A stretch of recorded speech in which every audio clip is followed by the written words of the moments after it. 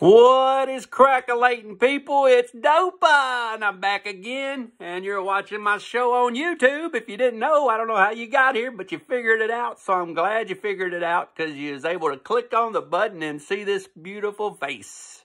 But anyway, today I'm going to talk about my trip to Huntsville, Alabama.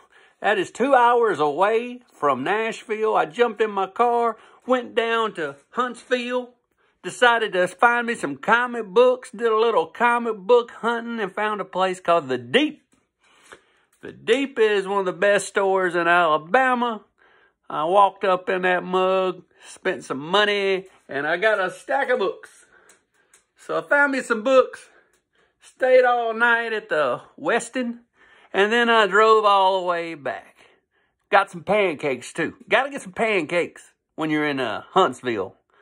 Why? I don't know, but you got to get some pancakes. Hashtag Pancakes Huntsville. I don't know. Anyway, let's check out the books I found. And if you live through all of that and you don't cut the video off, I'll show you an old pre-cold horse slab. So that is your reward for sticking through all this nonsense. But anyway, nothing left but to do it to it. So let's get to chopping, baby. So first book I picked up was Batman number 164.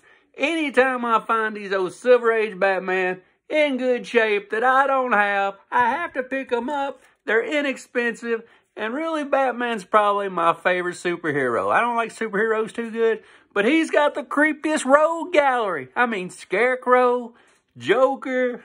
I love the new Riddler.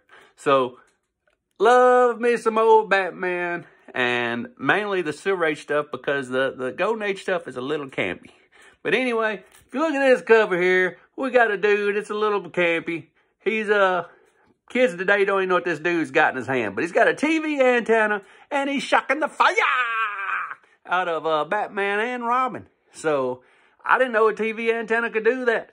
But a vacuum cleaner salesman with a TV antenna is deadly, baby. Yeah. Next, I was able to find this. Now, this is a rare, hard thing to find right here. This is the Batman number 210.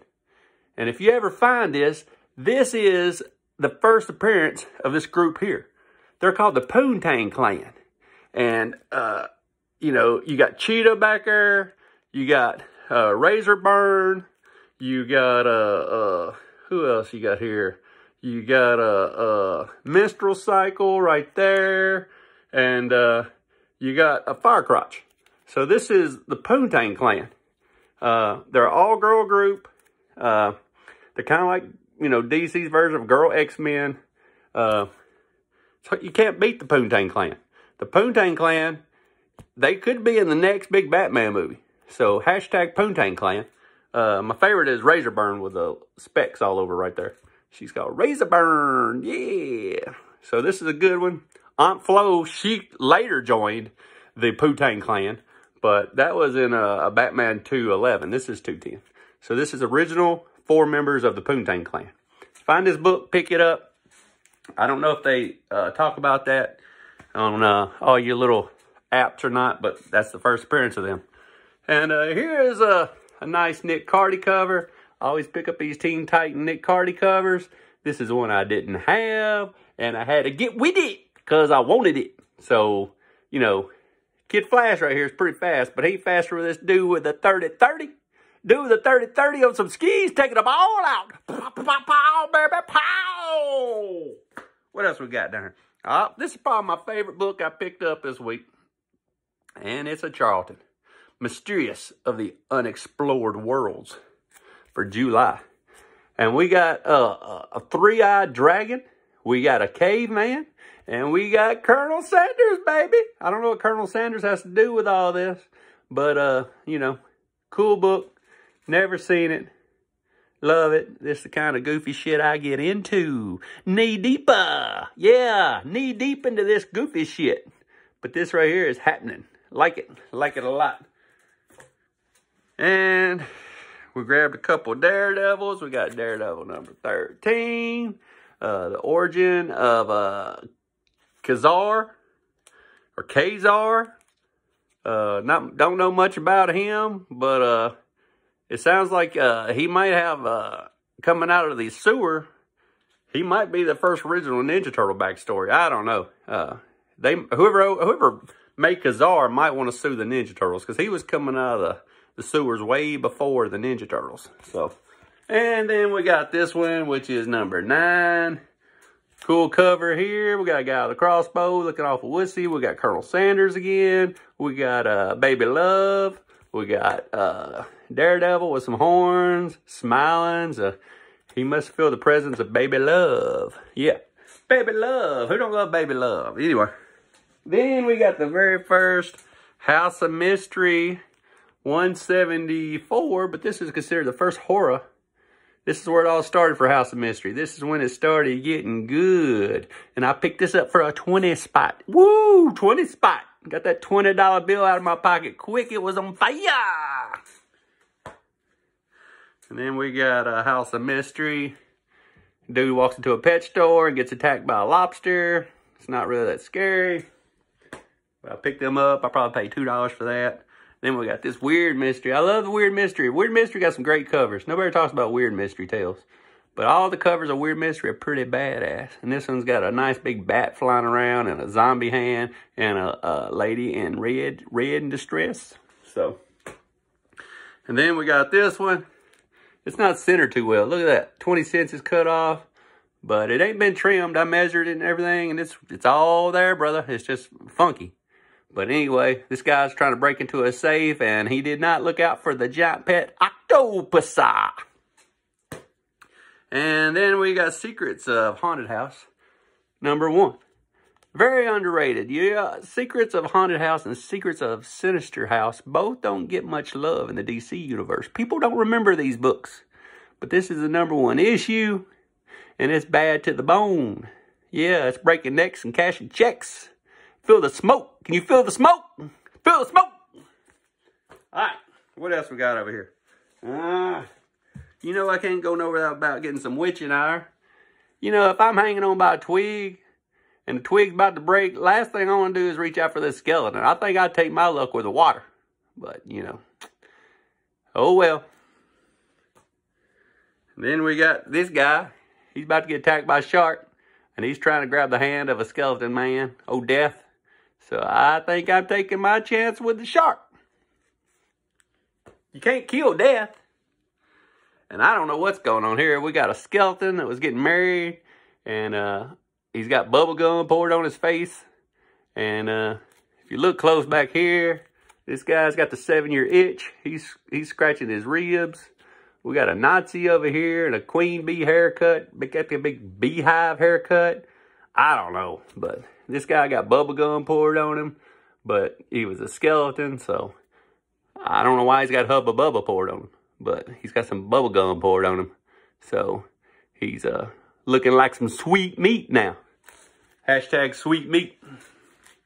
And what else do we got down here? We got astronaut skeletons. How can you beat that? This is some witching hour, number 81, with some, got some old skeletons in outer space. So that's a pretty cool cover. And the last cheap-ass book of this group would be this Witching Hour number 82 I needed for my run of 85. And he's walking around with a chicken nugget in his hand. And there's some guys back here worshiping this moon with Skeletor in it. And this dude feels like I do when I leave McDonald's. And I'm like, man, only 1 nugget? I thought I ordered a 6-piece. Motherfucker gave me 1 nugget. 1 nugget. Anyway, he's got 1 nugget. So that's the books I picked up in Huntsville. So let's get to this slab. So I grabbed a slab that I didn't think nobody's seen yet. It's a 5.5 from 1953. And it's one of the only pre-code horror covers I know that is pink. But it's still spooky. Yeah. Check that out. We got a dude choking down here. Choking himself. And we got this badass Grim Reaper coming over the top of these condos in the Bronx somewhere. And we got a barbershop right here because there's the pole. And this guy is choking himself. I've heard of a lot of ways to commit suicide, but never by choking yourself. But he is choking himself. And maybe he's so afraid of this Grim Reaper that you can see the building's 3 stories tall. This Grim Reaper's 6 foot tall. A 60-foot tall Grim Reaper may be so afraid of him that he's going to choke himself to death real quick. So I don't know. But this is Web of Evil, number 8. And it's a great cover. I love it. It's in great shape. It's a 5.5 from 1953 of November. And absolutely nothing in the notes as far as first appearances or anything. So this book has absolutely nothing going for it. But right here, I don't know if you can see that. It's got a cool ass July 22nd, 1954 date stamp. So this is a really, really good book. I really love it. And I hope you enjoy this book. And get out there and hunt for one of these. And if you find one, you've captured a rare unicorn. And that is all we have time for today. We have finished up in 11 minutes with about 30 books. I think we did pretty good. Thor came out this week. You want to hear my review of Thor? I ain't never did a review on here. My review of Thor is, I don't know, because I didn't watch it. I don't watch Marvel movies. I don't watch Thor and Shang-Chi and Miss Marvel and who else is it? Doctor Strange. I don't watch all that rubbish. I don't even got time for no kid movies. I'm trying to read comic books. You know what I'm saying? I ain't got time for that. Rubbish. All that's rubbish. You don't know the reviews of damn Thor. Go Google it. And that's all for today. So if you like what you see and see what you like and like what you do and do what you like and just whatever, just hit that like button down below. Hit that subscribe button down below. And leave me some comments down here about anything you want to talk about. If you saw something you like. If you've been to Huntsville, Alabama before. If Thor's rubbish. If you're offended by me calling Thor rubbish. If you like Shang-Chi or Shang-Chi, whatever his name is, or Miss Marvel. Maybe you think Miss Marvel could beat up the mummy back there. I don't know. Tell me about how Miss Marvel would kill that mummy. Whatever you like, bro. I don't care. Just leave me a comment. I'd like to talk to y'all guys. And I will see you again next time beneath a blackened sky.